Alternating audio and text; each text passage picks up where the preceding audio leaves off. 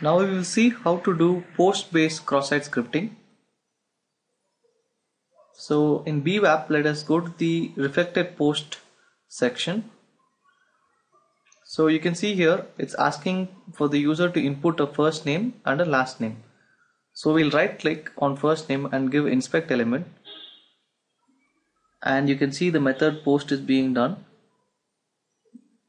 And let's just give test over here and test again over here. You can see it's now saying welcome, test and test again. So let's try to inject a script over here. Script alert document.cookie, and we'll give the last name as test1. So now you can see there has been a alert box with the document.cookie in it.